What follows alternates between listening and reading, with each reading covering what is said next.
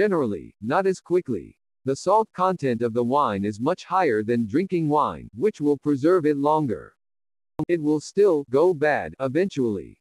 Going bad is more a decrease in quality. It will still be edible, but unpleasant. It won't make you sick, except by the bad taste. See this from a Wikipedia article. See link 1. Cooking wine typically available in North America is treated with salt as a preservative and food coloring.